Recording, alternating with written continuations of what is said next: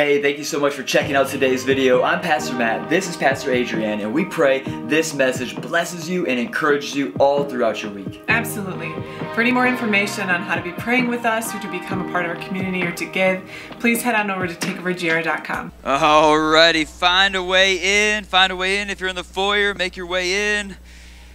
Come on, Pentecost Sunday. Come on in. Let's get ready to worship. If you guys would you just stand to your feet as we get ready to go into service? Ooh, that beat. That is so dirty. I love it. All right. That beat. That just gets you all ready to worship. Oh my gosh. All right. Well, hey, going on right now, just so you guys know, every Friday morning, somebody say Friday. Somebody say 6 a.m. Somebody say, that's early. But how many of you know the glory follows the early? You know what I'm saying? Well, every Friday at 6 a.m. right here in this auditorium, we are opening our doors going forward. We started it this week. Every Friday going forward, we have a 1 hour of prayer. It's going to be amazing. We could not think of a better way to not only start our weekend, but end our week than starting it off with an hour of prayer. We go hard in the paint. It is awesome. There is some worship. There's just some singing with the Lord. You can walk around the auditorium, do your thing, sit on the floor, write things down, journal with the Lord. But it's an incredible time. And I would encourage you, invite your friends, get involved with this, because we had a powerful time on Friday. It was early, but it was worth every moment, let me tell you. Sound good? All right, so that's Friday, 6 a.m. right here. Then directly following service today, we have got Porn Free going on. So Porn Free, we meet up in the upper room up there, and basically this is a bunch of guys getting together, and we are just crushing addiction to pornography. We are walking in our identity of being a new creation in Christ, and it is a good time. And how many of you know battling alone is never the option? Come on, somebody. We don't fight alone. We fight together. We fight stronger. We go hard, and it is a great time of just being honest and real and getting with scripture and getting with brothers and just fighting it and winning the battles. Does that sound good? So today, it's up there in the upper room. Make sure you're there if that's something that interests you, 30 minutes following service. But hey, if you need prayer at the end of service, there's a banner back there. Some of us will be back there. We would love to pray with you at the end of service during the last song and just see the Lord's best come about in your life. And if you're new with us, we have this awesome welcome home card. They're on or around your seat right now. Fill one of those bad Jacksons out. Place it in the containers out in the welcome center. We just love to have your information, be able to get a hold of you, be able to see how you're doing, how you like church, how we can help find you a place whether you want to serve or somewhere to be in with community. Does that sound good? Yeah. Fantastic. All right. Well, hey, it's Pentecost Sunday, and I'm feeling a little bit generous. So who wants a T-shirt? Oh, come on, somebody. I see. Oh, underhand with the. There we go. All right. Anybody over there? This one won't fit you, bro. I'm telling you. Check the container. It's going over there. Someone's gonna be over there. It is. Alrighty. Well, hey, we're going to pray and we're going to get into it. Does that sound good? Amazing. Father God, we just thank you so much for today. King of Kings, Lord of Lords, we are here for one purpose and one purpose alone, and that is to grow in your image and likeness. That is to become more like your son, Jesus. So today, just like you did in the book of Acts, Father God, would you just come? Would you rest on your people? Holy Spirit, would you come? Would you fall in this house? God, today we want to see things we've never seen. God, we are young, but we are bold, and we are willing to say, God, that we are not interested in church as it's been done for the last 30 years. We are interested in church as it was done in Acts, as it's been done in the historical church. So, Father God, this morning, would you fall? Would you come on the backside of our singing, on the backside of our prayer, on the backside of our praise, God? Would you do something crazy today, God, that is so undeniable that Jesus changed my life today? The Holy Spirit came and he intervened in my life today. Today I walked in new gifts. Today I had my destiny realized. Today I heard the call of God on my life. These are what we want to hear today, God. I left without injury today. These are the praises. These are the words. These are the testimonies we look forward to hearing on the backside of this. So, Father, come. Have your way, and we will be sure to get out of the way and give you all of the glory and honor that you are so richly due. And all of God's people who are ready to worship their faces off screamed at the top of lungs, and you said, Amen. Amen. Let us worship. Come on, guys.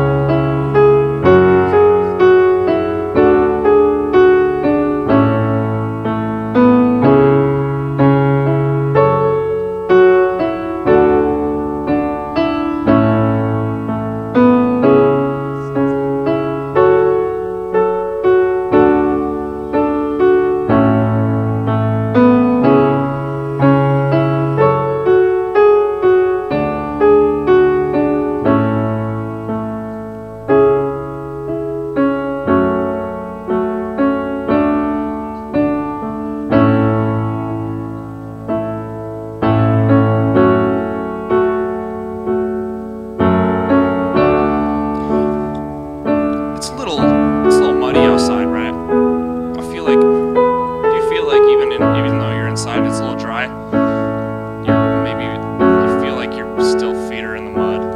I feel like we are.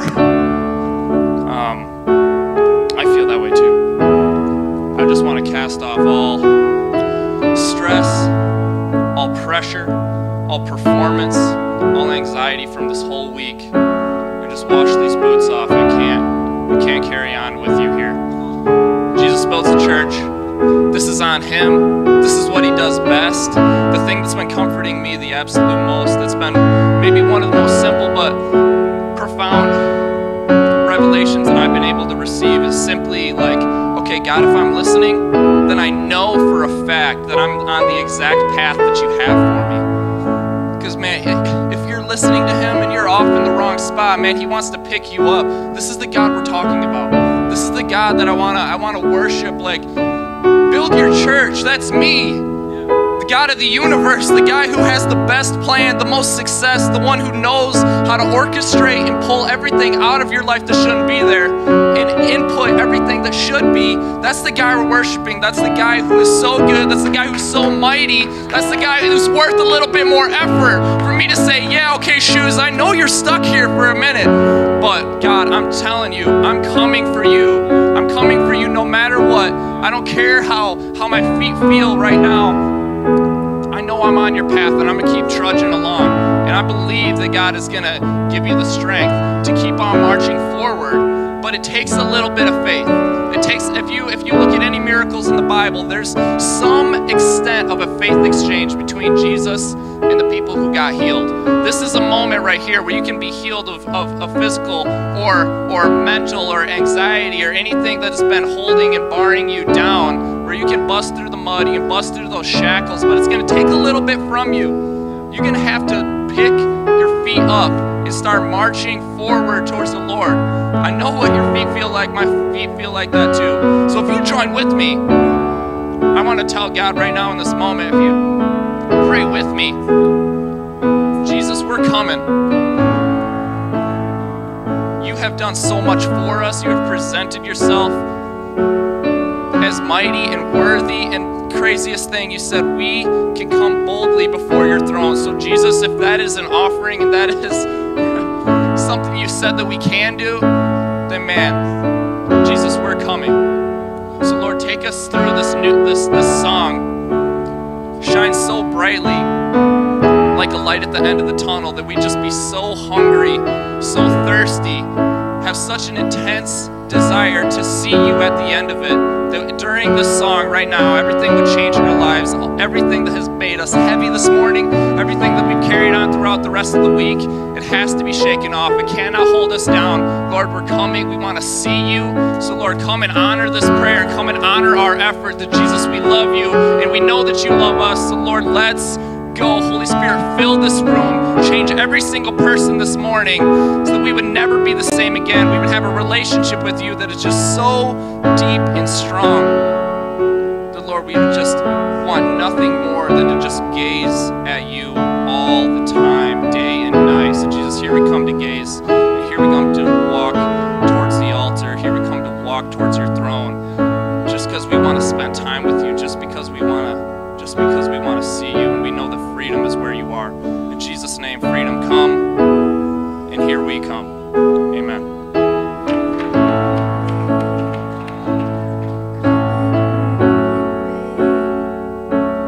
Bring us to the table.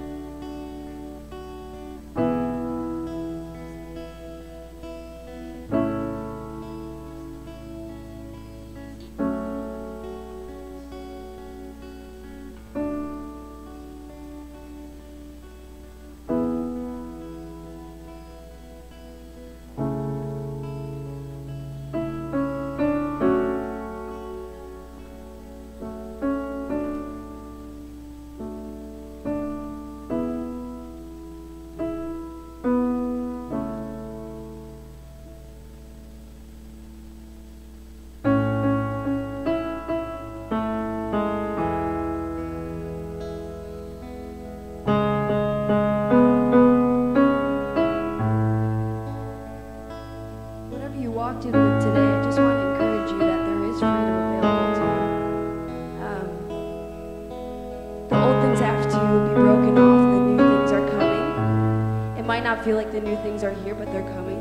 And right now there's a lot of hurt, there's a lot of church hurt, there's a lot of things that we've put on ourselves, there's a lot of excuses and things that we're like blaming.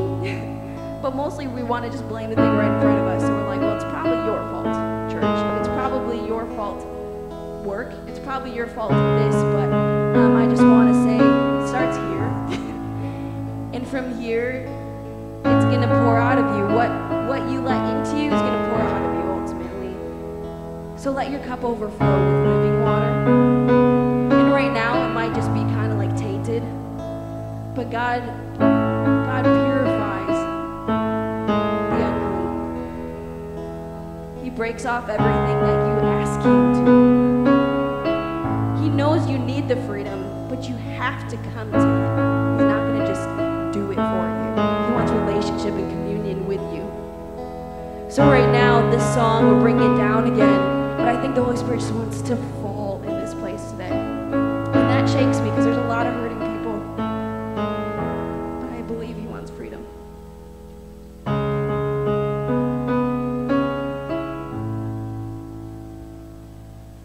Narrow as the road may seem,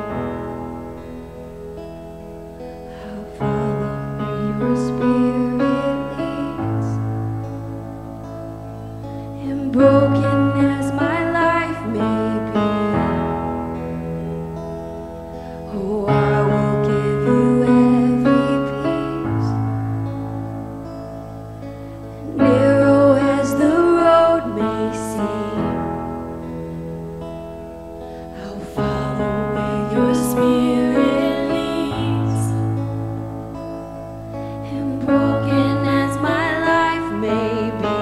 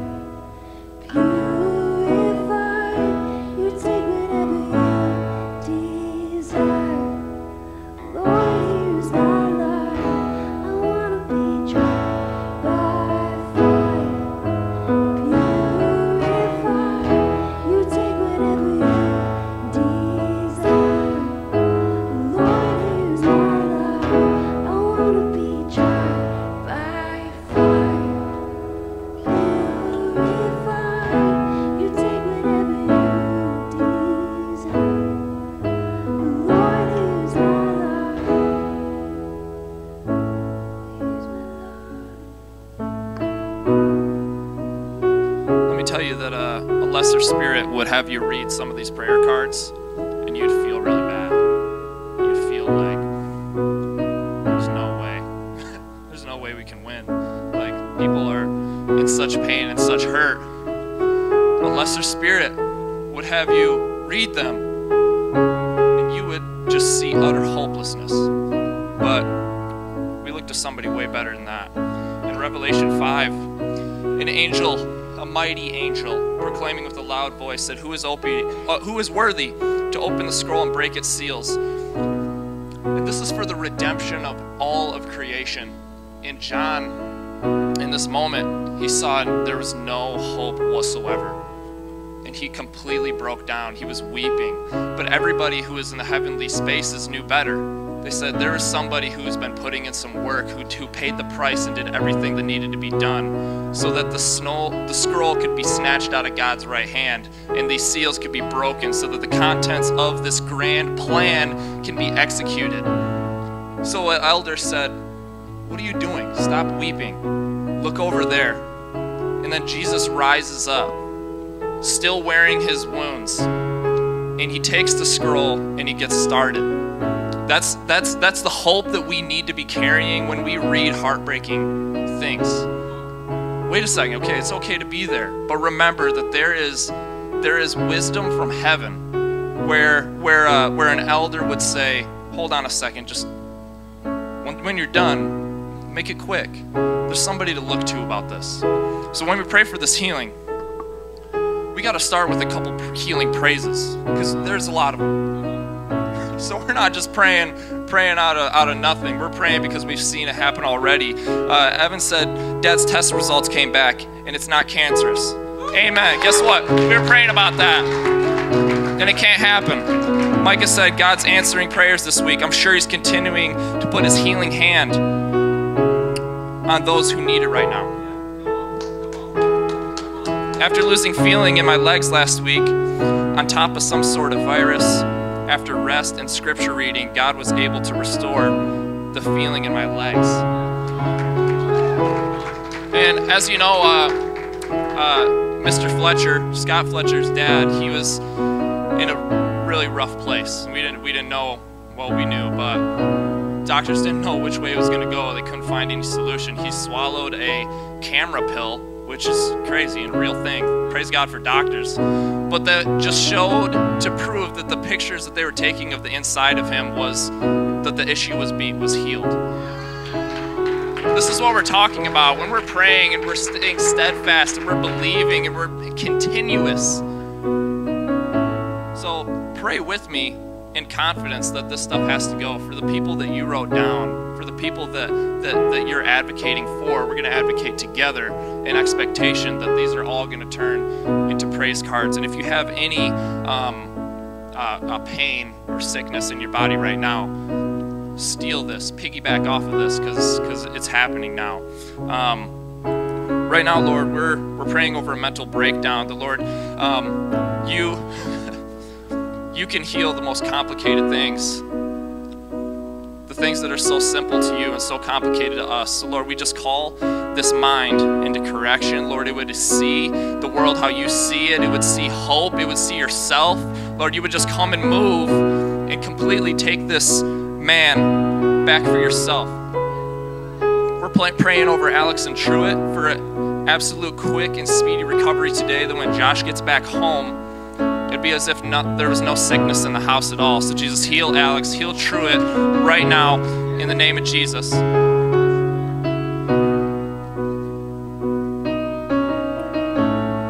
We're praying over an injured leg. If anybody else has an injured leg, touch that leg in Jesus' name. That injured leg has to be healed and repaired right now. Lord, you created it. Lord, you certainly know how to repair it. So in Jesus' name, leg be completely restored. We're praying over a grandpa with dementia and who is in extreme pain. Lord, we pray that you would just take away that pain. You would bring his mind back to think in the ways that you want him to think. So Jesus, come and do all of these things. You're the only one who's capable. We lean on nothing else but you. Jesus, come. Pain, you have to go. Mind, you have to be set right.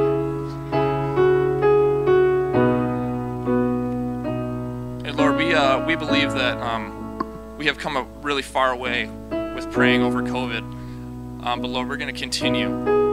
Lord, it's not as, deadly as it once was, but it's still lingering. It's holding us back. So Lord, we're praying over the entire world right now. In Jesus' name, COVID, you have to be completely finished. You've held on long enough. We're ready to move on. Lord, I pray that just glory from yourself would just be brought to the world through how Christians are fighting and standing up for health and gathering together. That, Lord, there just be such a testimony of healing and goodness that would come from this. So Lord, come and do what only you can do. And I pray that you would take all credit, and no other credit could be given to anything else except for you moving in powerful ways. In Jesus' name, amen. And Lord, we're coming with our final request for now. Lord, we're praying for revival in Grand Rapids. Lord, we pray for the shootings to stop. We pray for mental health and that people would just be restored. We pray over the country, but God, we have our stake in this city, and we pray over churches in other cities, but God, we pray over Grand Rapids. Lord, heal the minds that have murder on their hearts. Lord, I pray that you would just inject this city with Christians that are just going to move into the darkest places, that would miraculously go in and meet the people who need a word from you the absolute most. Lord, we're asking for miracles of contact with Christians, the absolutely broken people who are about to do the most horrendous things. The testimonies on testimonies in the city, God, from the Sauls turning to Pauls in the city.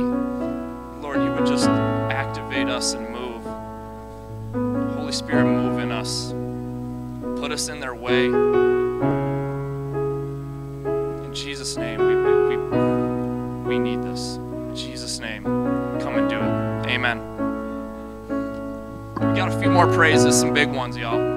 Thanks for standing with me, and standing with all of us. This is how we see change, and we are seeing it. I hope you can hold on to faith and know that these praise cards are maybe more important than the prayer cards sometimes, because man, it's what we stand on. Allison's got 2 interviews. We pray over these interviews. New opportunities coming. Talked a couple weeks ago about jobs. Big deal. This is ministry time. So Lord, I pray that you would just put her in the exact position that you want her to be in, around people that really need her. In Jesus' name. God is so faithful to create a passion within me to impact families and education. 2nd interview with GRCC coming up. This opportunity will be a pay increase, as well as God opening more doors when you don't see any change. It's a tough season. God is always working behind the scenes. Praise God. I love it when they write a sermon on there, so you don't even have to like improvise.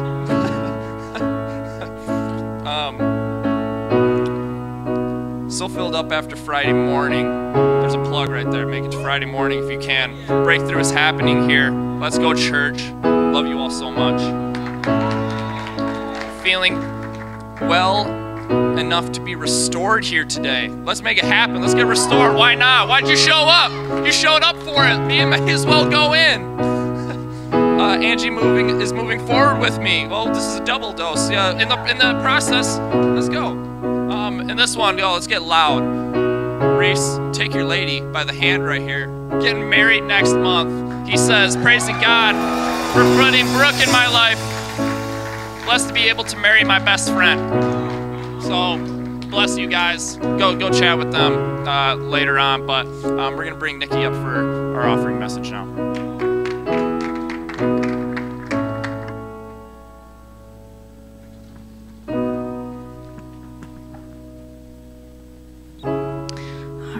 So just to begin, there are 3 ways to give. There's this QR code. Otherwise, they're all listed there. I wanted to start in Hebrews 13, verse 14 through 16. So it says, "For we have no lasting city, but we seek the city that is to come. Through him let us continually offer up a sacrifice of praise, that is the fruit of our lips that acknowledge his name. Do not neglect to do good and to share what you have, for such offerings are pleasing to God." So I wanted to talk about this verse because what stood out to me was that the author wrote, "There is no lasting city, but we seek a city that is to come." So just with that perspective of just everything that we have here, everything that we hold dear, all of our money, all of our possession, all of our things, our time, our efforts, they're here, but this is not going to last. It's not forever. These things, they die away. They're not eternal like our future home, because we truly are citizens of heaven. So with that in mind,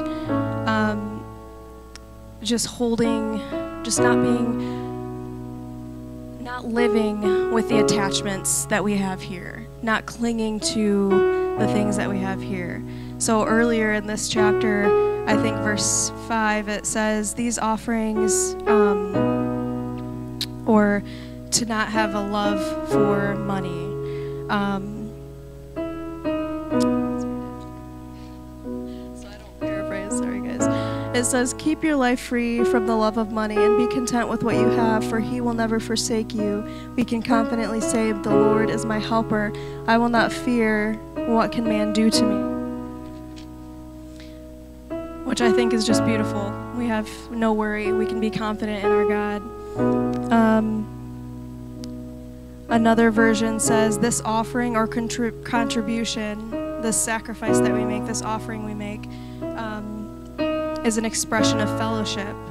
We offer, the offerings we give because we're in agreement with God's will, right? And it's pleasing to him. These sacrifices do not go unseen, because these sacrifices are the praises of our lips. Yeah, so that's what I had. I'm going to end with this benediction, which is also a really beautiful prayer as we end this offering. So it says, "Now may the God of peace, who brought again from the dead our Lord Jesus, the great shepherd of sheep, by the blood of the eternal covenant, equip you with everything good, that you may do his will, working in us that is pleasing in his sight, through Jesus Christ, to whom be the glory forever and ever. Amen." So with that, we have Pastor Adrianne preaching a message. Some fire.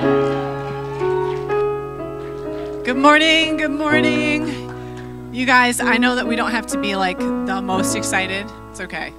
Okay? We got to do a little bit better than we've been doing. Can I get an amen?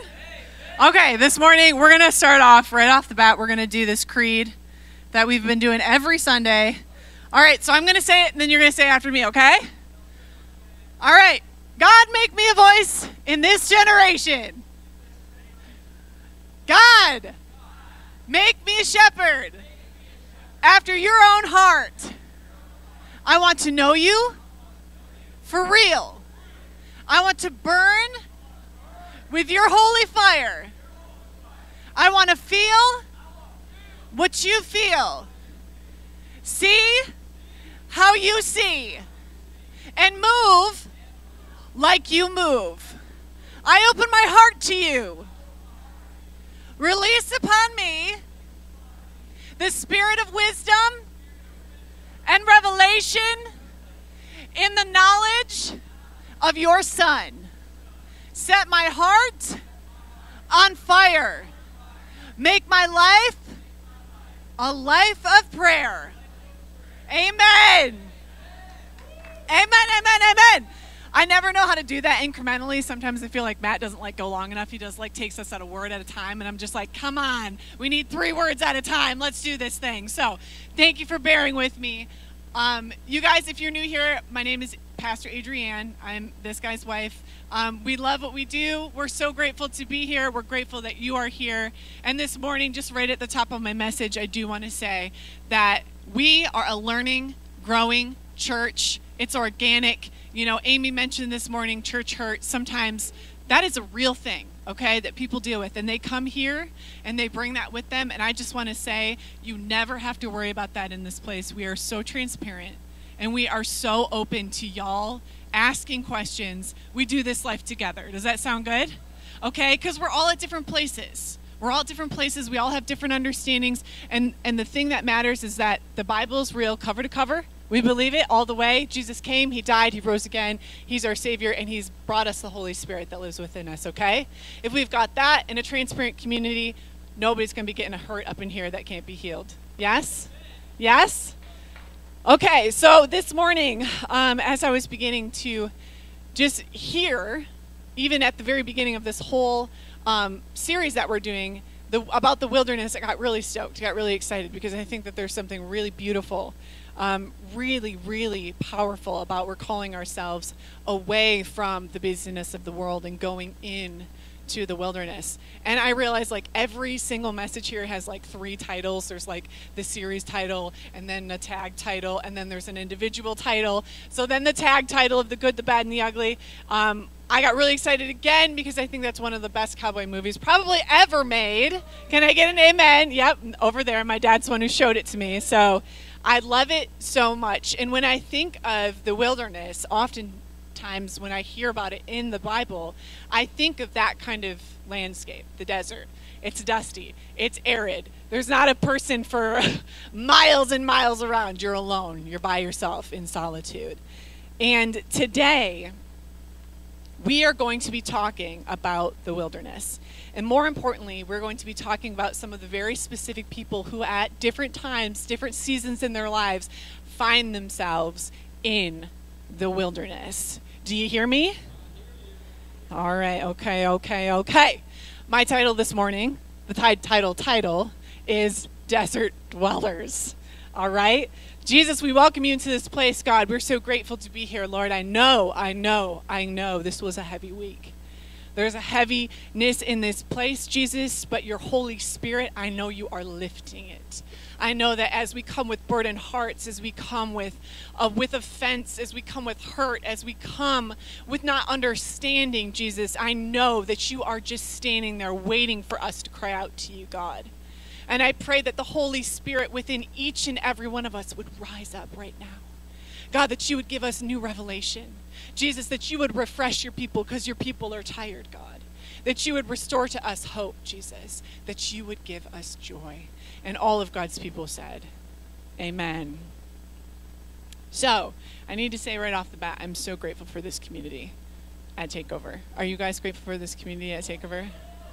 It's really hard to come and be at Takeover and not be seen and be loved. You've really got to try hard. You got to like hide in a corner under a table and we're probably still going to find you. Yeah? So I got to say personally that I love this community. This community is the result of God's faithfulness and honestly so many answered prayers on my part, because I spent a lot of time as a young person very lonely, desperately lonely. I had an incredible family. I have an incredible family, and they're my best friends, but I was so lonely when it came to relationships and friendships with other people, and I tried so hard. I changed myself to try to foster relationships that were not worth a fig. They weren't real, and I look at this place and I see all of these people who I've been doing life with for some years, some moments that have felt like years, and I thank God. I thank God for this place, and I hope that you guys too do that too. So during that point, I was at a place where I was really hurt. I felt really cut off, and I just was mostly very, very sad. I spent a lot of years just wandering what felt like a wilderness season for me. I took to books a lot. I read a lot of books, and I made a lot of friends in books, but who knows, it's not really a relationship that gives as much as one of these does, yes? One of those books that I found while I was on my wilderness journey was this book that was a real-life account of this guy called Chris McCandles. And the book was called Into the Wild. And it was about a young man who rejects society. He rejects the hurt and the pain that has come his way because of humanity, and he goes and he lives out in the wild. And I was absolutely enamored initially when I grabbed the book, because I was like, yes, this is the answer. Deuces world, I'm out of here. Gonna go live in the wild. Gonna go live like the Unabomber. Just kidding. Not like the Unabomber. Just kidding. Gonna go live out in the sticks and get weird, right? That's what happened to him. He got weird. He got weird. He pulled away from society. And I was like, this guy, he's gonna do it the healthy way. He's gonna go just live out, be a monk in the wild, and it's gonna be awesome. And I realized that's a really unhealthy mindset. Yes? I'm being vulnerable here. I'm being vulnerable in sharing that was a mindset that I had. I had a disdain for humanity because I'd felt so cut off, so exiled, so wounded, so hurt. And if we look at the tragedies that a lot of these people have come out of, they start there. They start that way. They feel that way. They feel cut off. They feel like they don't belong. And they get weird. There was a quote at the beginning of the book, and the quote is by Paul Shepherd, and it says, to the desert go prophets and hermits. Through the desert go pilgrims and exiles. And I love that quote. I'm going to read it again. To the desert go prophets and hermits. Through the desert go pilgrims and exiles.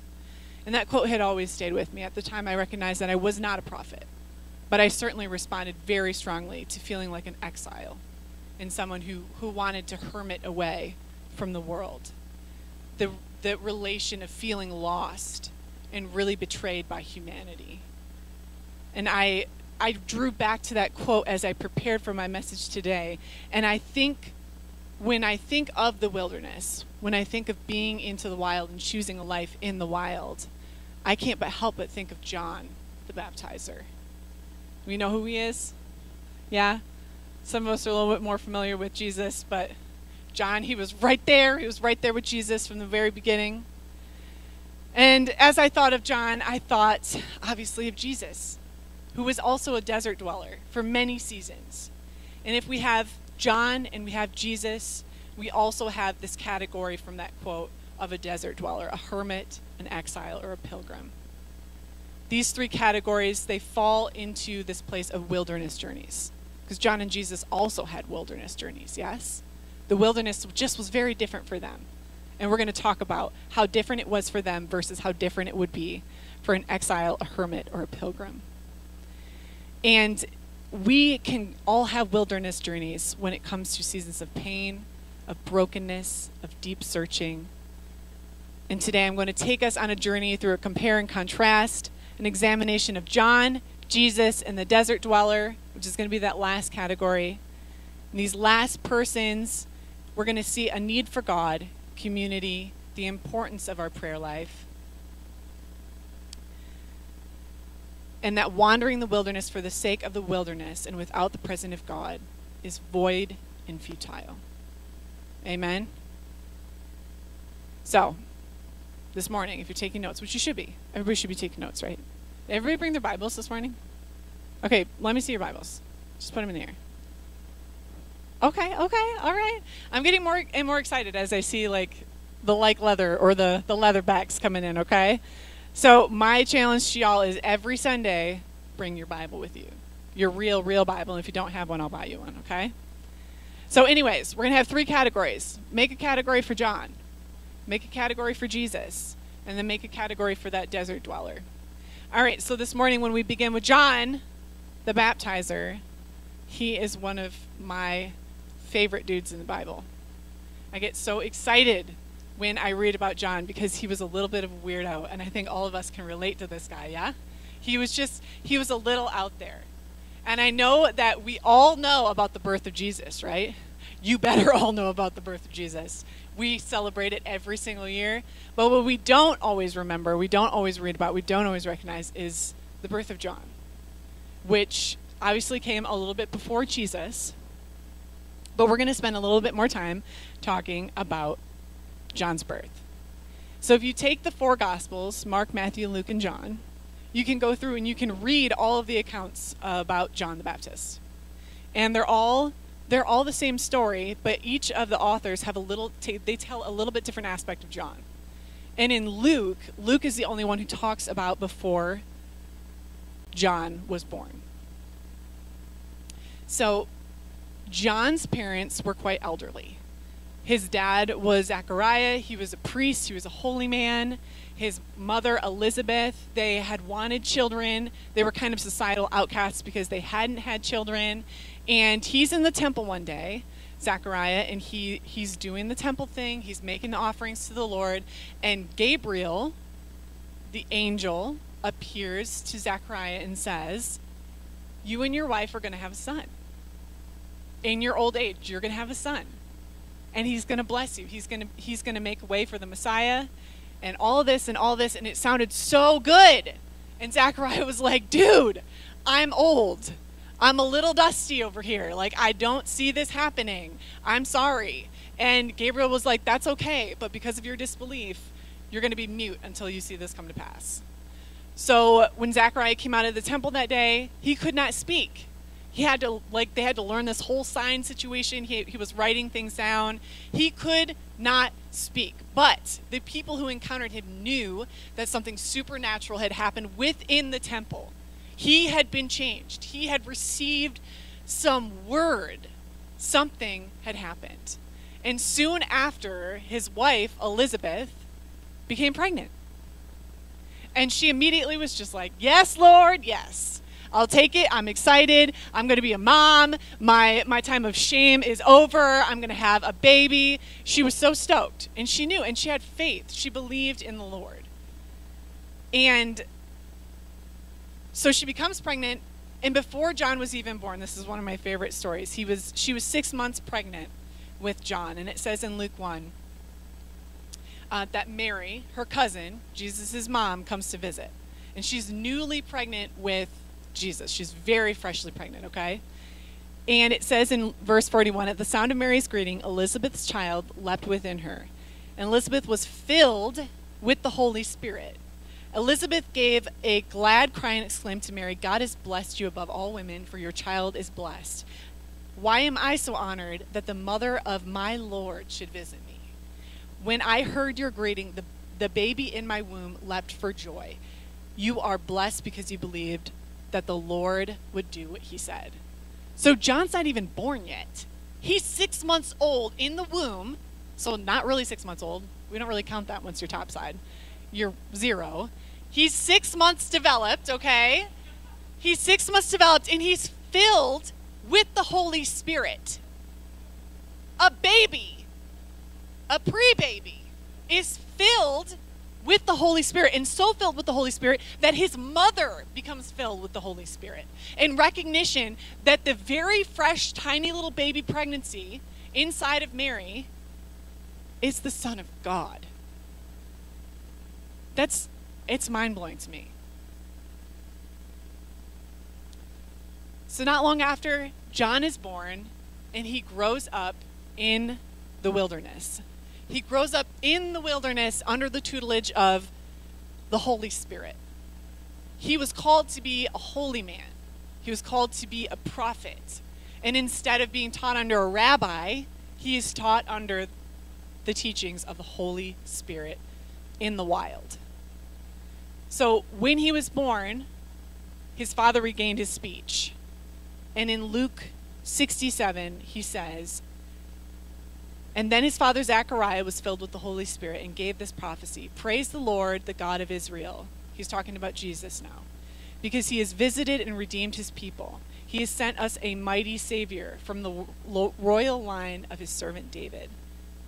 Just as he promised through his holy prophets long ago.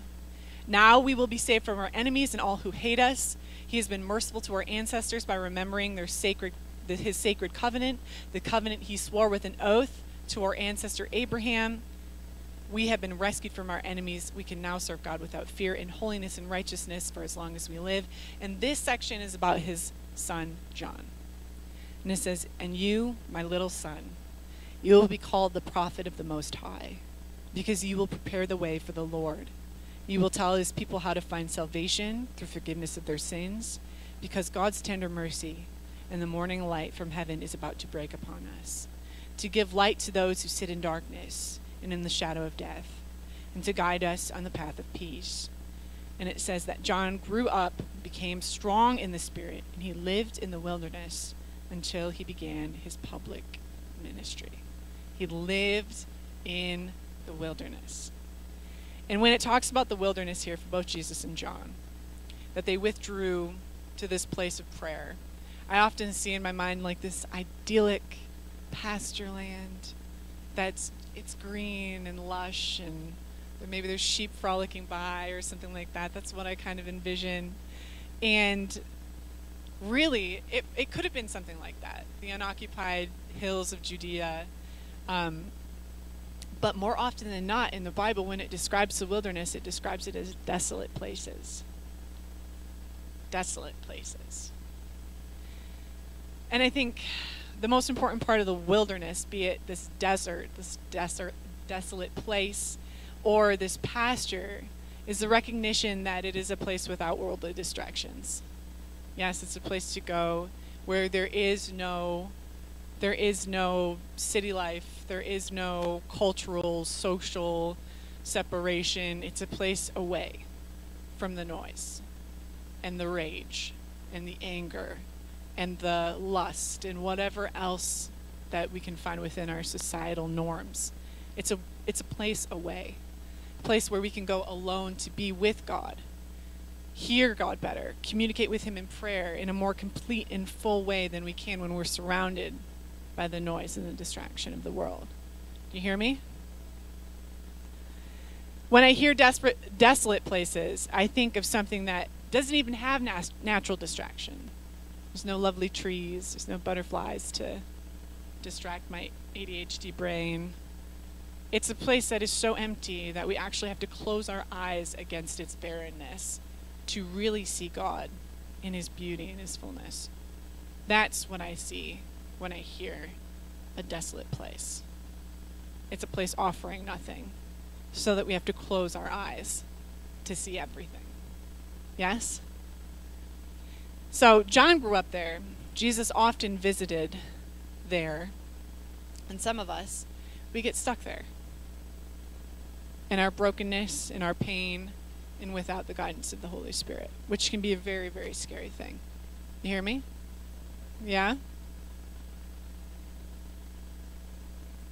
What I'm trying to draw your attention to is that the wilderness is good, but it is also dangerous, depending on the posture of our minds and our hearts, just like trying to pick up a rattlesnake. If you have the proper equipment, you can do that, and it's fine. It's good. You try to do it with your bare hands, a little different of a situation, yes? Yes? Posture is different. Could be a very different story if we're doing that with our bare hands. So John lives in the wilderness until his public ministry begins. And when it begins, he leads a massive revival, baptizing people in water and proclaiming the need to repent, for God's wrath and hot anger are coming. Now, if we go back and we really take a look at John and Jesus side by side, these are some things that we're going to see. So this is the compare and contrast, okay? So write your notes down. To begin, that both of these men knew the importance of the wilderness, what it was to draw away from the city and the world and draw near to the Lord. So if we're comparing, we're going to talk about John first. John was a Nazirite. Does anybody know what that means? Yes? Couple? Okay, so there's a lot of different things that set them apart from other people. They were called to be specifically set apart for God. They didn't drink wine. They didn't cut their hair. They didn't cut their beard. So he's a hairy dude, okay? So he comes out of the wilderness, and he's got hair up to here and a beard down to here. He's wearing animal skins. He's stinky. He's probably dirty. He's eating bugs and honey. He's just not a regular guy, okay? He looks probably like a bear. They just thought that was like a bear coming out of the wilderness. No, it's John. It's John the Baptizer. So he lived a good deal out in the wilderness, alone with God. It's probably easy to assume that he was probably out of touch with people, right? Probably lacked some social graces. It's probably awkward, probably a little bit rude, to the point. He was the only child. So it's not like he had siblings that he was running around with and speaking to and being taught and sharpened by. He probably had friends, but he was probably inwardly drawn. He probably was talking to the Holy Spirit all the time, but sounded like he was talking to himself all the time. He was just an unusual guy. He was very, very strange. When he saw sin, he just wanted to blast it. And at one point when he's baptizing people, a bunch of Pharisees can try to see what he's doing. And he calls them a brood of snakes. So he calls them spawn of Satan. He tells them to get the heck out of here. And it's not exactly a gesture that really calls people away from their sin, right? Get out of here, spawn of Satan! I wouldn't feel like drawn in by that. You know what I mean? I'd feel like, oh my gosh, this guy's a lunatic. What the heck? Is he baptizing people or is he drowning people? Like, what's going on? So that is kind of a descriptor of John, right? Do we all feel like we know John a little bit better now? I think the most important thing, beyond how crazy he looked or how crazy he sounded, which, by the way, is cool that he just was down to look however he looked and was, filled with the Holy Spirit. And he was like, this is who God's called me to be. I don't care what y'all think. This is who I am. I can be stinky and eat bugs and I'm down with it. To me, I love that. I love that so much. That's who John is. He was so in love with God, so in love with who God had called him to be, that the world could not make him sway how he felt about himself or his call. And then we have Jesus, okay? We all feel like we know Jesus, yeah? We've all seen The Chosen, right? Yes? Okay, good, you better. Or we're going to have a watch party right here. Jesus probably looked pretty normal. I know that guy in The Chosen, he's pretty good looking. I think that Jesus was probably just very unexceptionally looking. I think he was probably average height. I don't think he was overly tall or overly short or skinny or wide. I think he was normal looking. I think he was well groomed. I think he probably had a tan, a very deep tan, because he was working outside all the time and living in the wilderness, but he was clean. He's not going to be dirty like John. He's not going to be looking like unkempt and crazy like John did. He's going to be wearing normal clothing of the day. He had 4 brothers and an unnamed amount of sisters. So he was around people all of the time. He had a big family. And he was constantly at weddings and in the temple and in the marketplace. He was constantly around people. You wouldn't have been able to pick him out in a crowd until after his ministry began, because then everybody knew who Jesus was. But before that, you would not have been able to pick him out in a crowd. He would have looked just like you and me. Isn't that so satisfying to know that God, the Son of God, looked just like you and me? We wouldn't even be able to tell him in a crowd. He wasn't exceptionally beautiful. He didn't look like Jared Leto. Matt wants to say that he does, but he didn't. He was just a regular salt of the earth dude. And I love that so much. He was warm. He was friendly. He was kind. People were drawn in by him. He saw the people who were never seen. He saw them and they felt seen by him. Instead of John saying, spawn of Satan, and scaring people away, Jesus most often was saying, follow me. Follow me. Drawing them in. They both preached the word of God. I think symbolically John stood in the place of God's wrath, living outside of a really messed up and poisonous system, both within the religious community and the Pharisees and the culture of the world at large.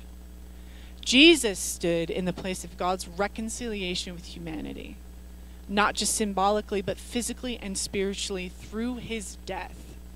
He lived within the system, subverting it by challenging cultural norms, breaking all of the rules from the inside out. John was the very last of the Old Testament prophets. He was the very last, and Jesus was the exact beginning of the New Testament. John represented thousands of years of the Old Testament of man trying to make a way to God, and Jesus represents and is God making a way through his sacrificial death and life again to humanity. John baptized people in water, a ritual that was making someone spiritually clean for a time. And Jesus came to baptize people in spirit and fire. This kind of baptism and acceptance of Jesus as our Lord and Savior makes us right before God forever, with Jesus as the ultimate sacrifice for our sins. John came to prepare the way. In Luke 3, it says, "He is a voice shouting in the wilderness, prepare the way for the Lord's coming, clear the road for him. The valleys will be filled, the mountains and the hills made level, the curves will be straightened, and the rough places made smooth. And then all people will see the salvation is sent from God." John was the precursor. He was the forerunner to the one who would equalize absolutely everything. It says there that curves will be straightened, rough places made smooth. John was the warning, Jesus was the way, John was the messenger, and Jesus was the Messiah. In John 3:27, it says, John replied, "No one can receive anything unless God gives it from heaven. You yourselves know how plainly I told you I am not the Messiah. I am only here to prepare the way for him." And I love this part so much. "It is the bridegroom who marries the bride." So that's the church. "And the bridegroom's friend is simply glad to stand with him and hear his vows. Therefore, I am filled with joy at his success. He must become greater and greater, and I must become less and less." That has been the prayer of my heart this week, that Jesus would become greater and greater, and we would become less and less. Our offense would become less and less. Our ideas that we think are so right all the time would become less and less. Our depression would become less and less. We would be drawn to peace as Jesus becomes greater and greater. And people didn't know what to make of these guys. Got one guy who looks really normal, seems really cool. You've got this other guy who's really scary. You know, if you want to let him dunk you in the river because you don't know if he'll let you back up. You got these two guys. And nobody really knows how to feel about either of them. And I think that God so plainly puts this in the Bible. He makes them so different with such purpose. It says that no matter what they were told, even when Jesus and John were saying the same thing and relating back to their shared history as Jewish people, they still could not make up their minds about these two guys. They did not seem to understand where they were coming from, who they were, and their different approaches. Jesus says of John that John is a funeral song. John is like a funeral song. God sent you a funeral song. Seriousness and mourning and warning. And people rejected him. And then God sends Jesus, who is a wedding song. Joy and excitement and celebrating. And still, you reject him. And I think that this ultimately comes down to the point that humans, we don't know what we need. We don't even know what we want. We need God to tell us, to show us what we need. For John and Jesus, they were doing what they were called to do. And God is putting this plainly in the Bible so that we can see that we need to rely on him, not ourselves. Do you hear me? And the way that they went about utilizing the wilderness, that we've already kind of touched on a little bit, where they used it to come into the presence of God, sets them apart. They saw the wilderness as a retreat. The other category of people see the wilderness as an escape. Yes? The wilderness, are we retreating to it, or are we escaping to it? So this third category of people from that quote, to the desert go prophets and hermits, and through the desert go pilgrims and exiles. John was a prophet. Jesus was and is the Messiah. But the hermit, pilgrim, and exile, how do they engage the wilderness as an escape? A hermit could be someone who's been wounded wounded enough to remain in their brokenness and to believe that life on their own is better than life within a community. Yes? It's better without the knowledge of God, better without people. They become closed off, embittered, angry. The wilderness becomes their home. I think we can all think of someone that we know that kind of falls into that category. Yeah? A pilgrim could be someone searching for God, for truth, for freedom. And by doing so, they're passing through the wilderness out of a desire not to remain there, but to find truth and meaning. And oftentimes they do this in a lot of empty things, a lot of non-God things. They often come up dry, and they're just waiting for someone to see them and to invite them into the presence of the one true God. An exile, and personally I think this one is the most painful, has been cast out. There was a place where they belonged, but because of circumstances or situations, they have been broken off from where they once were. They have no home. They wander lost, trying to establish new communities and new families where they can fit. These communities and families are often built around virtuous principles, but often retain brokenness from their exiled pasts. These people want only to be seen and to know that there is a place where they've always belonged, and that just like the rest of us, they have a home in Christ, with a load of misfits, just like you and me. Yes?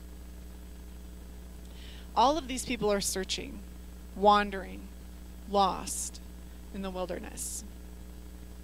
And when I first read that book, Into the Wild, I was expecting the story of a hermit, of a pilgrim, who went into the wild and proved that life without God, without people, living in the beauty that nature has to offer, with just oneself, one's habits, one's hurts and brokenness hidden away from the world, and out of the reach of other people hurting you again, was going to be the answer for me. And it was certainly going to be the answer for Chris McCandless, who the book was about. I thought it was going to show me the way to make the pain I was feeling and subsequently hiding under what people thought was a very happy face disappear forever. That's what I thought. But I'm going to tell you this story and what it taught me. So a lot of this little chunk is taken from the summary of the book.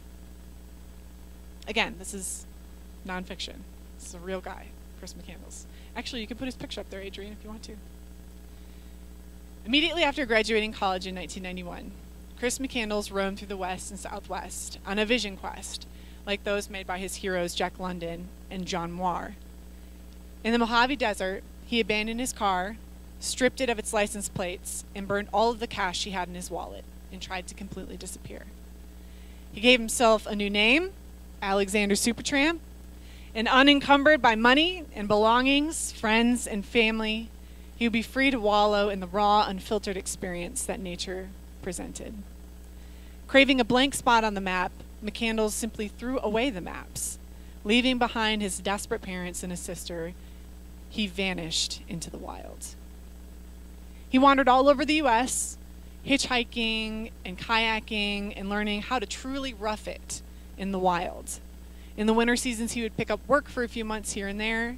He would inadvertently make friends, unintentionally starting to care for those around him, and then he would disappear again. Hunting, fishing, camping, witnessing some of the most beautiful vistas that the U.S. has to offer. He was a wild man who had successfully shucked the responsibility and expectations of his family and peers to search for something deeper, something more meaningful than his urban roots have ever could afforded him. But along the way, he realized some things. I think he realized that being alone, all by himself, without community, family, and loved ones, being in exile was more painful than living in the presence of people who might hurt him again, and who he might inadvertently hurt himself. That There's more to life than jobs and a kids and a picket fence and all the things he told growing up that was important as a man he had to have. That equaled happiness. There was far more truth in the natural world than there was in the world he'd seen humans building around themselves and fabricating at the highest forms of living all their life. In the end, this is Chris, he made his way up to Alaska. And he found an abandoned bus. And he lived in the bus for 4 months. In the summer in Alaska, might I add. It's very different than the winters in Alaska. He was having the time of his life. But I think it was at this period when he realized that life alone, as an exile, as a hermit, as a pilgrim, was not the life he wanted. And he knew that his trip into the wild was coming to an end. There was something more. He could feel it, and he couldn't find it in the wilderness by himself. And I want to tell you that sadly, Chris never got that chance. He never got that chance to come home. Of the books that he carried that were about hunting and foraging, he made a mistake. And after he had packed up all of his things and he was ready to come back one day, he was foraging, and he poisoned himself. He poisoned himself dramatically. It was not something that could be undone out in the wild. He needed help. He needed help. And by the time he tried to leave, he was too weak. And he perished 4 weeks later. And they found him in this bus. And he had died of starvation because of the nature of the poisoning. He was unable to consume any nutrients whatsoever. And he died. And 2 weeks later, they found his body. Some hikers found his body, and they weren't even looking for him. And they just happened to find him. He'd been on this incredible journey. He'd seen such amazing things, but he had no one to share it with. In the end, he realized that that was not living. That was not living. Community was what he needed, and ultimately what he wanted in the end. I know that's kind of heavy, and I know that's kind of sad.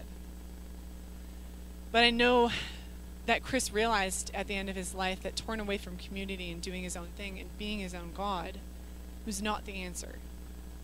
It was a discovery that he never got to live out. But we can. We can. In this book, I don't know how many copies it sold. It's been around for a minute now. Maybe millions. And I know that it was probably read by people just like me who read it and were challenged by it and decided that the cost of living a life with purpose and meaning that ultimately results in the most painful kind of death was not for me. I got to learn from his lesson. I'm grateful for that. Because God knows I could have pulled up and I could have disappeared just like that, just like any of us could have. When we engage the wilderness, we need to do so recognizing it for what it is. It's a place where we can retreat to be in the presence of God. It's also a place where we can lose ourselves in if we're not vigilant. Do you hear me? Today's world, especially my generation and the generation after, are so hungry for God. They are bursting at the seams to know who God is because they don't know who they are. And if they can know who God is, they can know who they are. We have people who are so desperately searching, and they think that they can find it in the wilderness. If you're looking out there, but you're looking without God, and without the guidance of a Christian community, there's a very good chance it will rob you of your innocence, rob you of your hope and your freedom. You will deconstruct your faith 7 ways from Sunday without going through the Bible with a friend, without being transparent when you're hurting, without asking for prayer, without showing up. We don't just do this because it's something we made up. It's something that comes right from the top guy. Community is a big deal. Gathering together is a big deal. Praying together is a big deal. I hope that we all realize that today. with no one to encourage you, to challenge you, to help you discern the heart of God for the human story, for your story, the very scary thing. Yes? Worship team, if you want to make your way up here. Again, just coming back to John. If you don't know, John's ministry, preparing the way for Jesus, they did it kind of side by side. He had his own disciples. And then the king at the time, his name was Herod, he was doing some sinful stuff. And he really respected John, but he didn't really care what he had to say about his sinful nature. He didn't want to hear it. So he imprisoned John. John was in prison. And when John was in prison, he was obviously out of touch with his community. He didn't find himself rescued from his current situation. I think he was desperately praying that he would be rescued from prison, that God had something more for him to do, something else for him to do. I think that when that didn't happen, he began to doubt his purpose. I think he began to doubt who Jesus was. And again, this is all outside of community. So he sent 2 of his disciples to question Jesus. In Matthew 11, it says, John the Baptist, who was in prison, heard about all the things the Messiah was doing. So he sent his disciples to ask Jesus, are you the Messiah that we've been expecting? Or should we be looking for someone else? Jesus told them, go back to John and tell him what you have heard and what you've seen. The blind see, the lame walk, and those with leprosy are cured. The deaf hear, and the dead are raised to life, and the good news is being preached to the poor. And he added, God blesses those who do not fall away because of me. John's disciples returned to John, and they told him about the miraculous things that have been happening. And I believe that John was encouraged. I believe that being in community and being in relationship with those disciples and the word that they had for him encouraged him deeply. And I know that when he went to his death, he did so with a renewed faith, having received the word on what Jesus was doing. All of the things that he'd done, he'd worked so hard, he'd prepared for so many years, all of those he'd baptized, all of those he had discipled, all of the Pharisees he had sworn at, all of the people, all of the things he'd been called to do were not for nothing. There was such purpose, and nothing was wasted. And I think that's specifically in the Bible to encourage us, how important it is for us to encourage each other. I think that there are specific people in our community who are called to be encouragers, and it is a big job. Because people, Christians and the unsaved alike, really struggle with not being discouraged. You hear me? It's tough, y'all. So find an encourager in this room, because there's a couple here, and even become an encourager yourself. Okay? Read your Bible, get prayed up, show up. Show up. We want to do life with you. We want to do life with you. God's called us to it, and it's our desire to be with you in that way. Community is so important. I know that you guys can see it, you feel it, you sense it. You have friends who they get alone and they get weird. Humans, we get alone, we get funky. It's like that drink that you drink half of and you just like accidentally leave in a corner for 2 weeks and it gets funk on its own. That is not better that way. Do not listen to that man. When we get alone and we pull away and we think that the Bible is saying something that it's not, we get funky, dudes. We need to come together. We need to ask our questions. That's why when I opened today, I meant it. Ask questions. Hit us up. Ask your questions. Ask somebody next to you. Wrestle it out. Welcome the Holy Spirit in. You will get your correct answer. You will get your truth from Jesus. It comes from the one source. Yes? So don't get weird, people. And at this point, I believe that we are all desert dwellers. All of us. We have to choose what category we fall into, though. Are we retreating to the desert to be in the presence of God? Or are we trying to escape? Are we going to the wilderness to escape? The difference is how we're seeking that wilderness. Chris was looking for an escape. Jesus and John, they knew it as a retreat, where they went, they were edified, they were built up, they received a word from God. And there was such freedom and truth in life in the full presence of God and with his community. I love the line of scripture, to give light to those who sit in darkness and in the shadow of death, and to guide us to a path of peace.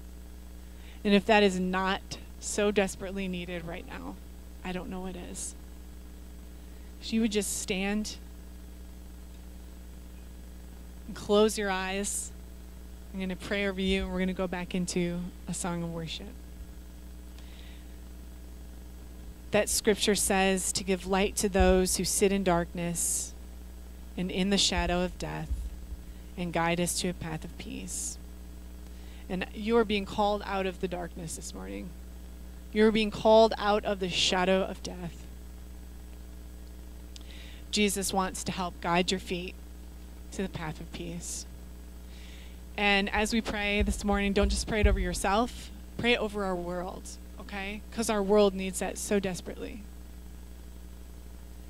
Jesus, thank you, Father God, for your presence in this place, Jesus. I know that you are speaking to every single person here far better than I ever could, Lord. And I thank you for the opportunity, Jesus. And I ask and I pray, God, that you would just make this make sense. Make your truth make sense to every single person in this room under the sound of my voice. Speak to them better than I ever could, Lord. God, you humble me, Jesus. You humble me by giving me the opportunity to come and do this, Lord. But I know that it is you that does the heavy lifting. It's you that's there amid the wrestling, Father God. And as we accept your Holy Spirit in this place, Jesus, as it is calling us out of the darkness, as it's calling us out of those repetitious thoughts of quarreling, God, of unforgiveness, Jesus, of offense, Lord, as you're pulling us out of that shadow of death, God, right now, Jesus, your people are so grateful, Jesus. They're so open to you, Lord. I pray that your presence would just be received right now.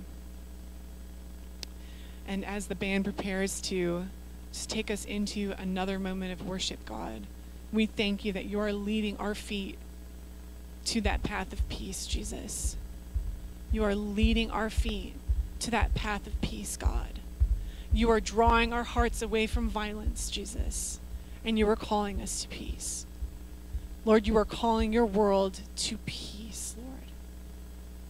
God, we thank you for that, and we glorify you, and all of God's saints said amen.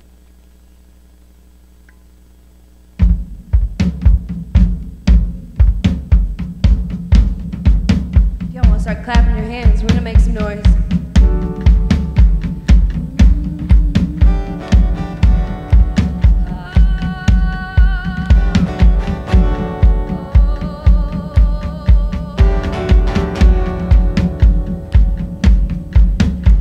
Wandering into the night, wanting a place to hide this weary soul, this bag of bones.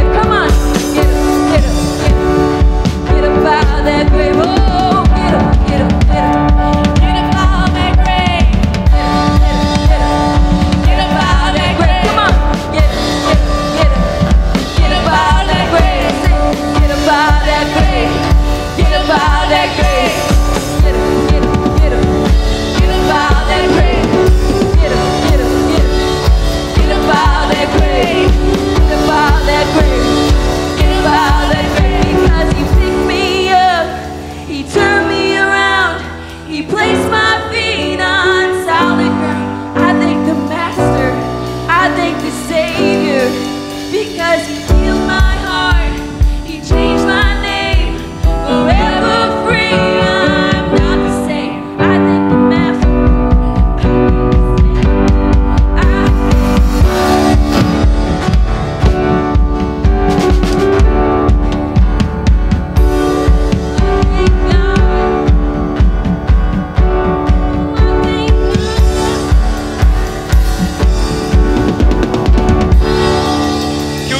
God all across the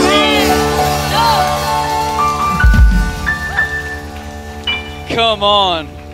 I know it was gloomy outside, but that will shake the mud from your boots. Amen. Come on. Well, hey, a few things real quick as we get ready to end today. Can we just give it up for Pastor Adrianne? What a great message. Come on. 2, if you didn't realize, evidently Zach Kramer is the modern day John the Baptist by those descriptors. 3, we are a house of prayer, amen. And 3, if you feel like you have back pain in the house today, can you just go and see our prayer team in the back? We just feel like there's an anointing for back pain to be healed today, and my back is feeling great. I got prayed over before service, and if you would have seen me, I was walking around like, so I'm just saying, there's anointing for back pain. 2, I just want to say as well, I don't know where she got off to. Hey, Ange. Sup, girl? I know. She goes, oh, no. You don't say that. Angie is the greatest. Angie serves in so many capacities here at Takeover. And legit, I just want to take a moment to highlight you as our volunteer highlight of the week. Can you guys give it up for Angie? Micah, can you run that to Angie for me? That'd be amazing. We just want to say we love you. Thank you for how you serve, how you sacrifice. And yes, so please take yourself out for coffee on us and just get some good coffee. Sound good? Awesome. And one more thing real quick. What's up, Calvin? Handsome saint you. When did we start saying handsome devil, by the way? Can we throw that out? That's annoying. But hey, if you don't know, we have an incredible... man, I'm just going to call it a ministry that's a part of Takeover Church. It's called Temple Fitness. It's called Temple Fighters. It's called 9th Street Dojo. There's just an incredible thing that our people are a part of that they're doing, coming alongside young men and women who want to learn how to fight, but also channel some of the things from their history into yes, there you go, a mom answer, a positive impact, but also... one of the cool things is that we actually have legit like MMA fighters and competitors who are pushing themselves to the humanly limit, all to bring glory to God at the end of it through how they compete and how they wrestle and how they fight. And our man Calvin has a fight coming up this weekend. So I don't mean to put you on the spot, bro, and I mean to put you on the spot. But here's this. Psalms 144, verse 1. Praise be to the Lord my rock, who trains my hands for war and my fingers for battle. Praise be to the Lord my rock, who trains my hands for war and my fingers for battle. And so, bro, I didn't want to leave today without having a chance to pray over you. So, friends, this is Calvin. He is the hero Harbaugh. He is going to be fighting this weekend at a higher weight class than normal. Can we just extend a hand to him as he goes into this weekend, as he goes into his last week of training? So, Father God, I just thank you so much for Calvin. I thank you for his heart, God, that he doesn't compete for bloodlust, God. He competes to bring glory to the Most High, God. I thank you, Father, for what you've made him to be, God. I thank you for how you've trained him, how you've raised him up for the life that he's had, God, that it all worked together for the glory of those who love the Lord. So I just pray over him and Tara as they go into this week of training, of weight cutting and all the things that go into it, Father God, or weight gaining on his behalf. But, Father, I just thank you, God, that you are taking this week so seriously, because at this moment, your son, he gets to go and he gets to compete, God. This isn't about beating another man to a bloody pulp. This is about competition, God, also that he can bring glory to your name at the end of it. And Father, I just thank you for the fact that he is a coach to many. He is a brother to many. He is a friend to many. He is a pastor and leader, God, in his community. And I just thank you, God, that through this week, there's going to be such a grace, such an anointing on him, Father God, to go and shine the light on the thing that needs to be shined on right now, and that is your son, Jesus, God. So as he fights, as he competes, as he gets methodical and trains, God, I ask that the provision would be there. I ask that for the path would be lit before him. I ask, God, that he would see things in the supernatural, God, that maybe isn't normal to the naked natural eye, God. That he would compete knowing that he is going to bring all glory to you, God. And you know what? If everybody else in the world gets to pray over their daggum sports teams, God, I thank you that we're going to get the W on Wednesday. In Jesus' mighty name. The Faith-Filled Church said, amen. I'm just saying, I'm sick of people praying for Tom Brady, okay? Like, we're praying for Calvin and the amazing guys and girls there. So, hey, man, we love you, and let's do it for Jesus. So, friends, hey, what a great Sunday. Stick around, enjoy the cafe, hang out, meet somebody new. If you're new, fill out a welcome home card. But, hey, pump the jams. Let's have a great rest of the morning. We love you. Come on.